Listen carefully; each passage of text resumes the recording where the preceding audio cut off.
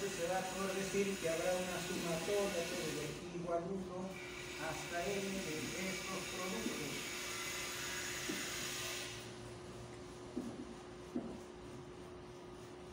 Entonces existirá pues ahí un valor, será un valor aproximado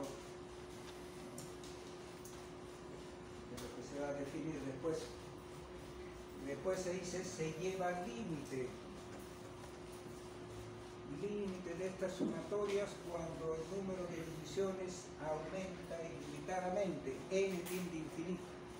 También se habla acá, pero de todos estos rectángulos puede haber una que tiene la longitud de la diagonal la mayor de todas. Esa es la que define el refinamiento, ¿no? La norma de la partición a la mayor longitud de la diagonal. Bueno, si n tiende a infinito, esa norma va a ir decreciendo tendiendo a cero, ¿no? Bien, bueno, esto si existe puede tener un límite L. Bueno, a ese L se le denota de esta forma, se utiliza el doble símbolo de integración y se pone en la parte inferior R. Notación, y acá en vez de esto ponemos f de xy y en vez de delta de y de área diferencial de área. A esto se le llama la integral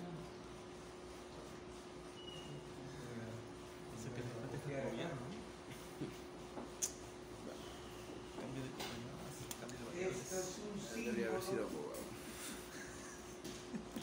para el valor del límite y se le llama pues la integral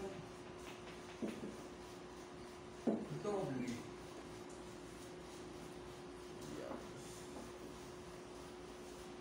de la función f de xy, ¿no? Se dice sobre la región R.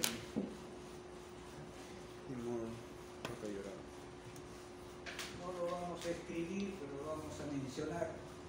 Al igual en la analogía como la realidad definida, si el límite existe, se dice que la función f es integrable sobre la región R. Ahora habrá pues teoremas que digan, ¿no? Si f es continua en R, entonces es integrable. O sea, quiere decir que al hacer la partición y llevar al límite, existe ese límite. Entonces f es integrable en R. Ahora, puede hacer que sea también continua por tramos, aunque acá los tramos pueden ser pues todos unos segmentos de recta, ¿no? De repente la región es así, pero de repente hay puntos, de repente sobre estos puntos, de repente la función cambia de regla de correspondencia, hay saltos en el gráfico, ¿no? Pero con tal que sean saltos finitos, o sea, no tenga discontinuidad infinita, o sea, que no crezca la función ilimitadamente, ¿no?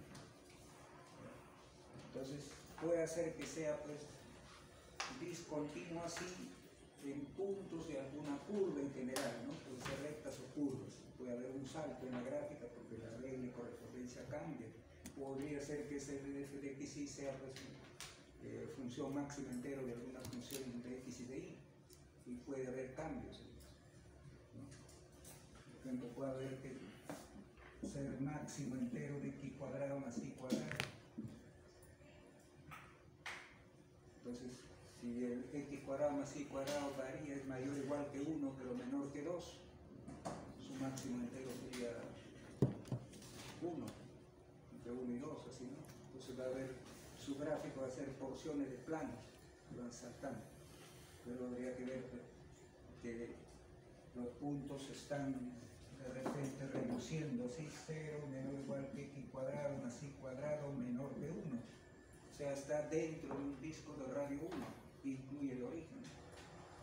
Pero si pasamos a otro de radio 4, y cuadrado más y cuadrado igual 4, ahí ya puede estar entre 1 y 2, pero se va a producir saltos. Entonces puede hacer que sea así la región, pero si son saltos finitos es integral. De tal manera. Obviamente es más complicado que en el caso pues, de una variable, ¿no?